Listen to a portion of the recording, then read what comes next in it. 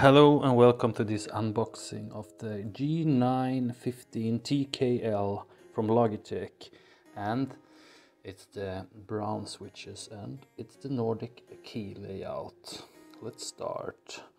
We open. I already removed the plastic on that edge of the box, and now let me try to open this tight lid or top. This tight top.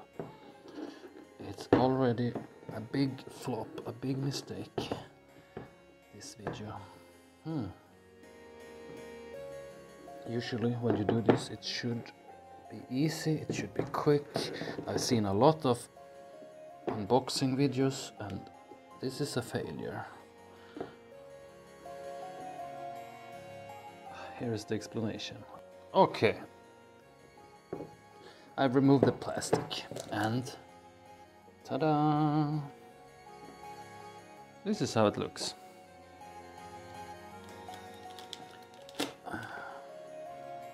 Okay, it's easy. You just grab this one and you unfold. Whoops! Okay, maybe I can wait with that. I move this and I put it here. You get... Actually, I've used this. I used another keyboard, the same, before, and it started to fail. So I got a new one actually from Logitech. That was good service.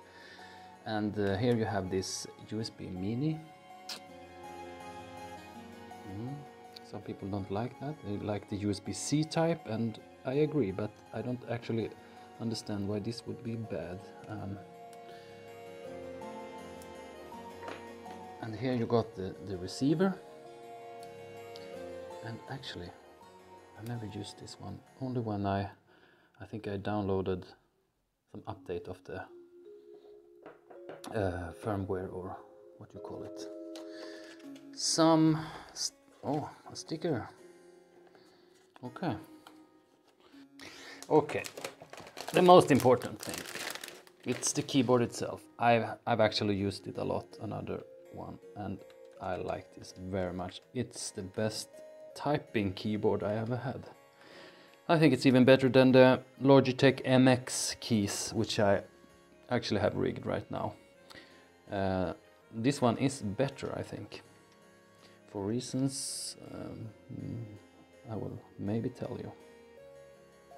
The issue with my last keyboard of the same type was that the R button started to type double R's, or sorry for that word, double R when I pressed it once. Then it made two R's,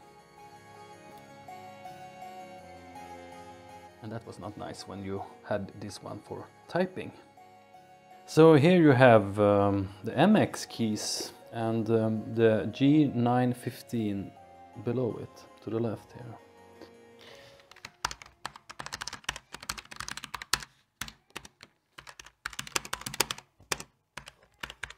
The only thing I don't really like about it is that you don't see really the letters when it's completely dark. You have to have some amount of light on, and then you need to use the firmware, or what you call it, the software, to adjust. You can adjust the light to a very sort of dim white bluish light, and use it on the lowest power level, or level of light, and just let them shine a little bit. But of course it costs more of the battery, and it would be better if they had done something like on the MX keys, if you use this for typing, because on the MX keys you don't really need to use any light, backlight, in daylight.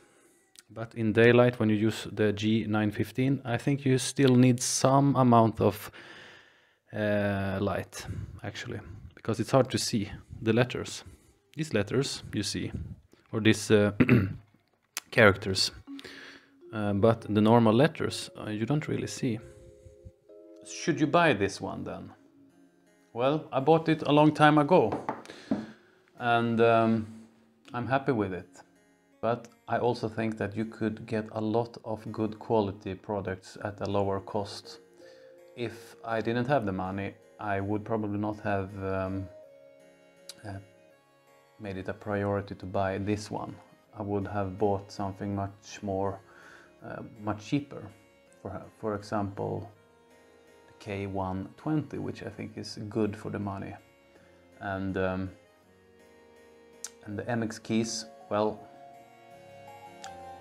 if you're gonna buy the MX keys for typing, I think you should actually try the G915.